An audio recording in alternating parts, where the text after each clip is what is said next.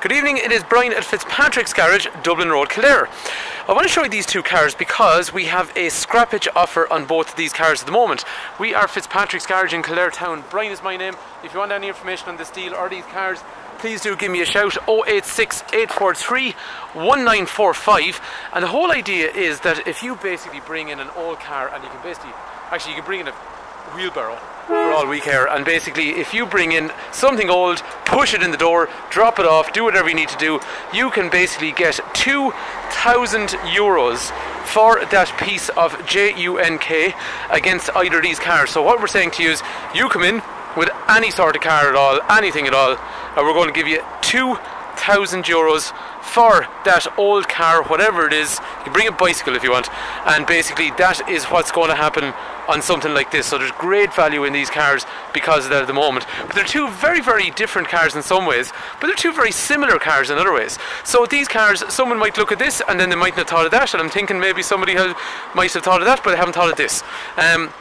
So if you can bear with it, and if you think there is a scrappage deal that is applicable to you, then basically this video might be useful for you. If you're generally interested in the ix20 versus the Honda Jazz as a comparison, this video might be useful for you as well, because the rest of it is literally going to be about the cars themselves. So like what we're saying to you, just to clarify, you come in, look at either of these cars, which is this Jazz or this ix20 over here, and we're going to basically offer you 2,000 euros no matter what you bring in, and that's the minimum. We can offer you more depending on the car, but at least 2 grand. Okay, sorry, I know I had to stress that point sometimes because people do ring us sometimes and maybe we weren't clear enough at the start. So anyway, the two cars, first of all, starting off, let's move around to the back. This one here is diesel, this one over here is 1.3 petrol.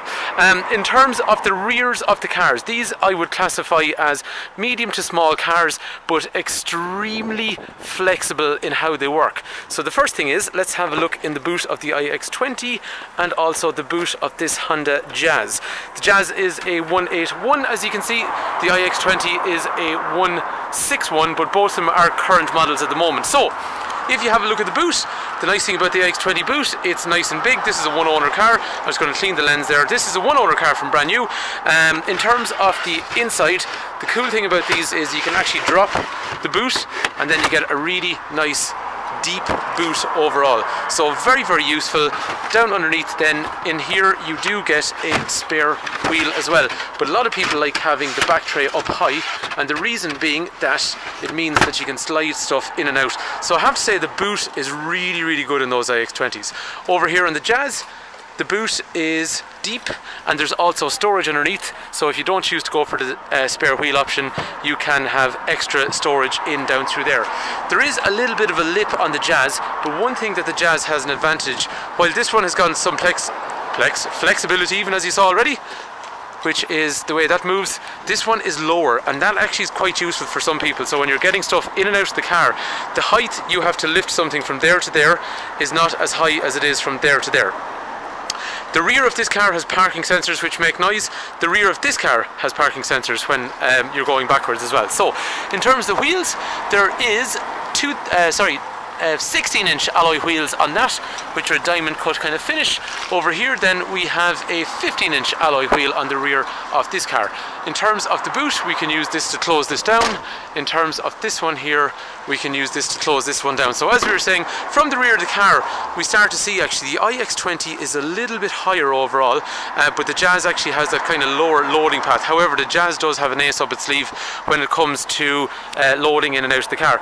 As we move down the side, I actually quite like the ix20 has these chrome little accents along the door which complement the diamond cut kind of shiny finish in through there as well. Everything is colour coded in terms of door handles and wing mirrors. Similarly with the Jazz, everything is colour coded all the way down the side of the car, including wing mirrors and all that kind of stuff as well. So in terms of the rear of the cars, the Jazz, when you go to get into the back, has a really, really good right angled door for getting in and out. The ix20 is not bad for getting in and out, but just not quite as much of a right angle, and that actually makes a big difference when you're loading things in and out, and you'll see in a minute actually the legroom is really good in the Jazz. While we're at it, let's have a look. The ix20 height. So as in the height for getting in and out. The ix20 does have a little bit of an advantage there in terms of height because the Jazz seats are a little bit lower overall. After that then, in terms of electrics for windows, child locks back through here, and the Jazz similarly again is going to have electrics for rear windows, child locks back through there, so nothing particularly different there. In terms of the inside, the Jazz has a kangaroo pocket over here in the back. The ix20 has 2 kangaroo pockets across the back. After that then you will have 3 head restraints, 3 3-point safety belts, Isofix over here and Isofix over there for child seats. Similarly then the ix20 in through here will have similar 3 3-point safety belts, armrest in through the centre, which the Jazz does not have, and it has the Isofix points for the child seats as well. So as you can see, similar layouts, but some pros and cons between the two of them. One thing I would say to you on the ix20 is, what we can do along here is actually move, and I'm stooping down here, see the way I'm moving the seat backwards and forwards? So what I do is I have a rail, and that will allow me to move this seat backwards and forwards. The advantage of that then is I am gaining a little bit of extra space. So if you look here, gained probably about 3 inches there between there and there. So when you're loading in stuff, that's quite useful. And then after that, if we let this seat backwards, it has the flexibility to drop flat, and that means then in through the back your loading area stays consistent all the way through, so quite useful. And the seats also have a kind of, how would you say, a recline function, so you can have them all the way back or you can have them slightly forward. So for passenger usage, that's quite useful. After that then, in terms of the inside, as you're saying, the ix20 has the advantage height wise, so it is higher in here as well, and the legroom is actually quite good. If I'm sitting up like that and looking down through here, legroom is actually very, very good on the ix20. After that then, a little bit of storage, but obviously it depends how close your driver sits in front. So overall, ix20, lots of space, flexibility on the seats, nice high driving, nice high riding position in terms of the inside. And the roof, there is loads of room in the roof. The ix20 is a really well thought out car. However, the Jazz, in terms of the rear, is actually, oddly enough, it doesn't look it, but it actually feels bigger in here. So if I look in through here, I seem to have more space ahead of me like that. After that then, I'm just going to kill this radio here for a sec. Okay, so radio's off. So it seems to actually have more space. Headroom, quite similar. And then after that though, so you'll see along through here, there is an absolutely unusual amount of space in the back of a Jazz. It's weird for that size of car to have so much space. But one cool thing it does is these flip and lock, and you can do that on both sides. So you have this tall mode, so if you've got awkward stuff, you can actually get kind of awkward things that you'd normally put in the back of a car style van or something like that. Like its counterpart, the seats have the ability to fold flat, so you get, and I mean genuinely, when you let those seats down, you actually get similar load areas to that of a commercial vehicle overall. So it has those magic seats which come up, which is an advantage, and those other seats come down, and there's lots and lots of leg room in terms of the back of the car. So all in all though, like, to be honest, between the two cars, they do things very, very, you know, they do similar things. They're, again, as we were saying, medium to small size cars, but extremely, extremely flexible in how they operate overall. So moving on forward in terms of the inside of the cars, okay, so electrics again over here. This is the kind of trim that's on the Jazz. The Jazz has one other little party piece, and what that is I'm just going to put the camera. Unfortunately, I got to leave the camera here for a moment because I broke my other camera, which was able to pause. So this goes forward, that drops down. Right, nothing else I know does that. This is what's called refresh mode. So when I'm in refresh mode, that means now I can sit in the back of the car. The ix20 doesn't do this. This is super comfortable. So all you're doing is you're sitting as far as the back, but you know, you can still use your safety belt over here and all that kind of stuff as well. But it's real damn comfortable, and you've great visibility all the way through. So this refresh mode is unique to the Jazz. Overall, it's quite useful, unusual and nice. And again, I'm just going to put the camera down here for a moment while we try and square all this up to the way it should be. So That drops forward like so, that drops back. We'll let that up a bit. And oh yeah, head restraint in through here, so nearly there. Apologies about the bad camera work. And we're back up to square one. Perfect. So in terms of that, I think that is quite useful, that function. Moving around along the rear, one thing I forgot to say, LED taillights in through here. These are more of a halogen style bulb. While we're walking around to the driver's side, or the other side of the car, actually let's look at the passenger side of the ix20, because we've just looked at the passenger side of the Jazz. So the ix20 getting in and out, okay, it doesn't do what the Jazz did there, but nice, nice high driving position. Lots of space in terms of the front there, where the glove box is in front of you, so quite good, I would say, quite comfortable, nice place to be. One thing actually I have to say, the ix20 has a little bit more support on the peripheral parts of the seat, although that doesn't suit everyone. It depends how you're built. So some people will rather a flatter, wider seat, some people will rather the kind of buckets. Again, the Honda has it there, but not as pronounced as the Jazz, or sorry, as the ix20 down through there.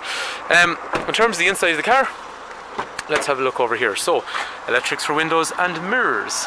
Controls here for height, lights, brightness of the dash, all that kind of stuff as well. After that then, controls on the steering wheel, trip information for average speed, fuel efficiency and all that kind of stuff there. Voice activated. Please say your command. Bluetooth in through here. And after that then, usual radio kind of setup with air conditioning, USB and auxiliary down through there. Gears are 6 forward because this one's diesel, and then up through here, temperature gauge, central locking, all that kind of stuff as well. Safety wise, you will have driver, passenger, side airbags, curtain airbags up high, and one little party trick this one has is it's got a driver's armrest, which is really damn nice. The height adjustable seat is quite good, and one thing I will say to you is, yes, it does feel higher up than the other car. Nice visibility with the way the A-pillars are set up over there, so quite a nice place to be. In terms of the Jazz, so the Jazz, lots and lots of space for getting in and out of the car. Usual stuff over here, electrics for windows and mirrors like we saw before, but this time we got front park sensors as well. We also have lane change warning. We have a drinks holder in through here. After that then we've got cruise control, we have Bluetooth for mobile phone, we have headlights that are automated, we have wipers that are automated, we have heating controls and air conditioning with USB number 1 and USB number 2 inside in this armrest, which is fixed in this case. After that then we also have Honda Connect, which is basically an Android style radio, which is giving you all your phone and audio information, and also more functionality like surfing the web and calculators and calendars and all that kind of stuff as well. This one is a 6-speed gearbox with a really rev happy 100 horsepower engine. The ix20 is a 1.4 diesel, this one is a 1.3 petrol, so 1.4 diesel, 90 horsepower, turbo diesel. This one here, 1.3 iVTEC petrol, 100 horsepower. This car here is 200 for road tax, this one here is 200 quid for road tax. Fuel efficiency is about 45 or so miles per gallon, which is about 6 litres per 100 kilometres. Fuel efficiency is somewhere in the region of about, just thinking now for a sec, this is going to be 50 and a bit, which in litres per 100 kilometres is probably about 5 or so, maybe a little bit less litres per 100 kilometres. This one is going to have a warranty until 2021. This one here has a warranty until 2021. This one needs to be serviced every 30,000 kilometres or 2 years. This one is serviced every 15,000 kilometres or 1 year. But the servicing is less expensive on that because it's more frequent, whereas this one is less frequent but more expensive. So overall, there are two cars that, as I was saying, if you've managed to stick through the video, fair play to you, because I think I'm actually, what you call it, I do realise how boring that could be, but possibly for someone that's looking at Scrappage, that's thinking, and you know what, the Scrappage deals on brand new cars at the moment, they're kind of finished, I think. So this might allow someone to jump onto a Scrappage offer. Secondly though, it might have been useful hopefully for somebody that was considering either that car and might now think of this one, or someone that's thinking about that car and might now think of that one, or someone that's just curious about the differences between the two of them overall. So I appreciate your time. We are a family run business operation for almost 70 years. If there's any information you want on the car, please do give me a call. 086 843 1945. Brian is my name. Thank you for taking time to watch. Hopefully these cars are of interest. We can do finance, we can do every part exchange, but as you were saying, it's a minimum €2,000 on these cars here. To summarise, this one here, lots and lots of equipment, lots of versatility.